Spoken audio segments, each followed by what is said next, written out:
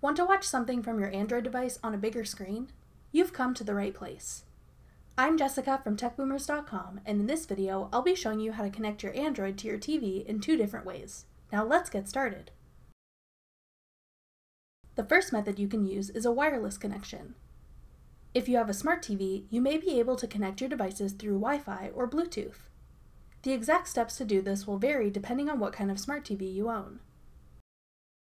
Some smart TV apps, like YouTube for example, will allow you to cast media from the YouTube app on your Android to the YouTube app on your TV.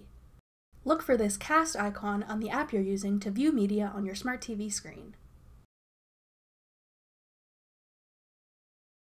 If you don't have a smart TV, you can still connect your Android to your TV wirelessly using a receiver that plugs into your TV, like a Google Chromecast or an Android TV box.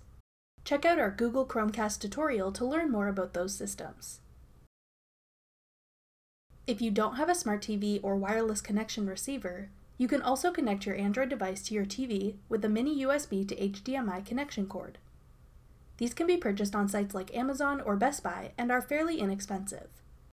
Many people choose to go for this wired connection as it is very simple to set up simply by plugging in the cord and switching your TV to the HDMI input source you connected to. And it tends to lag less than wireless connections sometimes can. As long as your TV has an HDMI port, which all TVs made in the last decade or so will have, you'll be able to use one of these two methods to connect your Android device to your TV. Let us know in the comments below which method you decide to go with. Thanks for watching. If you found this video helpful, we'd love it if you'd hit the thumbs up button below. Check out techboomers.com for over 100 free courses on all of today's most popular websites and apps.